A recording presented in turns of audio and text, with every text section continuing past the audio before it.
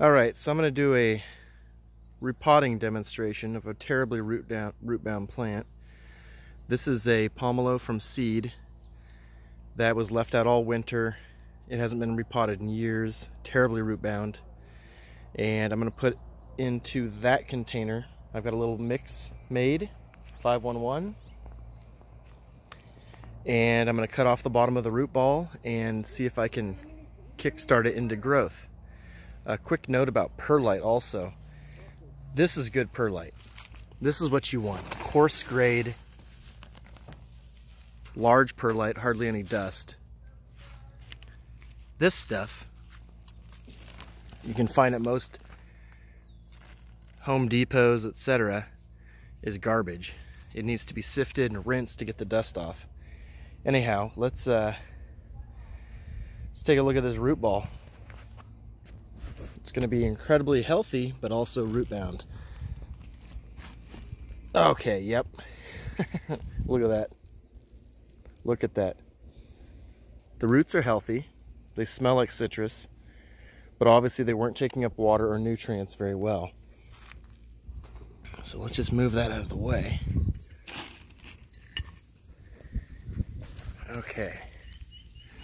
So, when you have a situation like this, don't mess around trying to untangle roots. I just get a knife, a gardening knife like this Hori, and I'm going to take off roughly 1/3 of the root mass, just like that.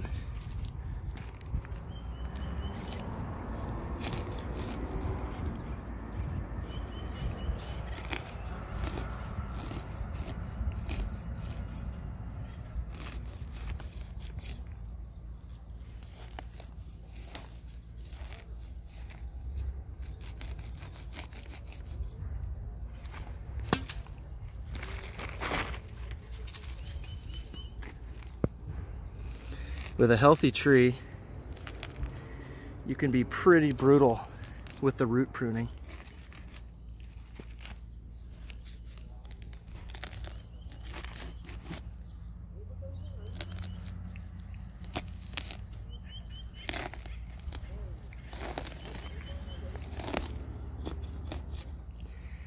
You may need pruners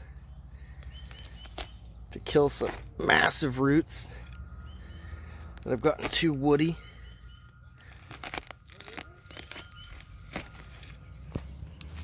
Just keep working at it. And of course, you always want to have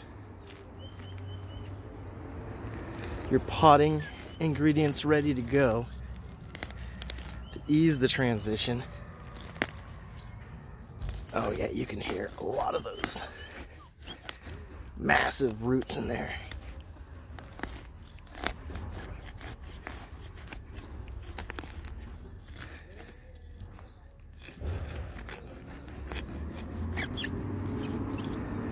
Probably should have gotten a saw.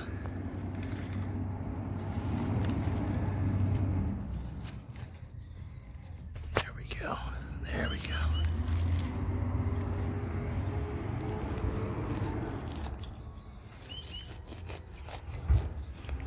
Okay, we're making progress.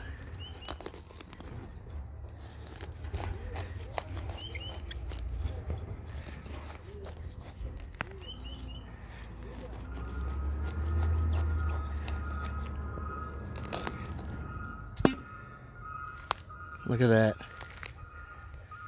Tons of roots all throughout the mix.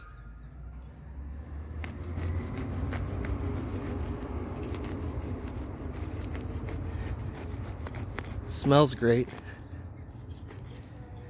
So there's definitely life. Oh yeah. And there you have it. Look at that root mat. You can see over here. Pinky thick root.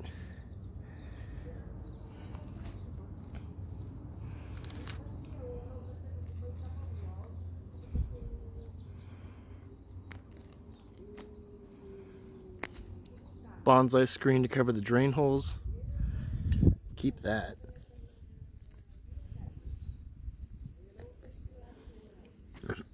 All right. So now that you have the major pruning done, you can loosen up the outer edges.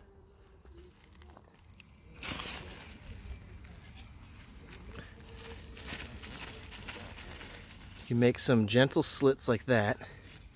Don't do too many. By cutting, you'll increase the amount of root branching, the root hairs, at those cut sites.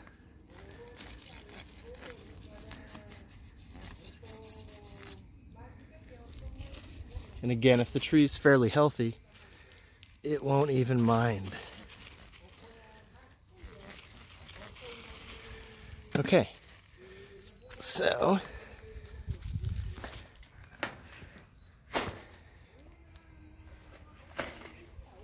that's about perfectly at the right height.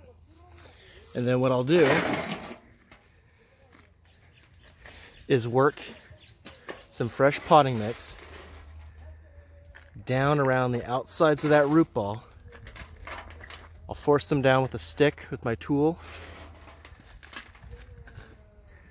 just to make sure that there's no air gaps. So again, you're just gonna work that new mix tightly down in to stabilize the tree,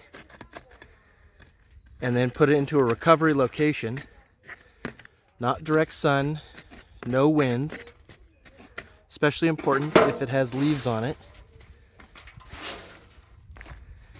And then tonight, when it gets cold, I'll put this guy in the greenhouse to recover.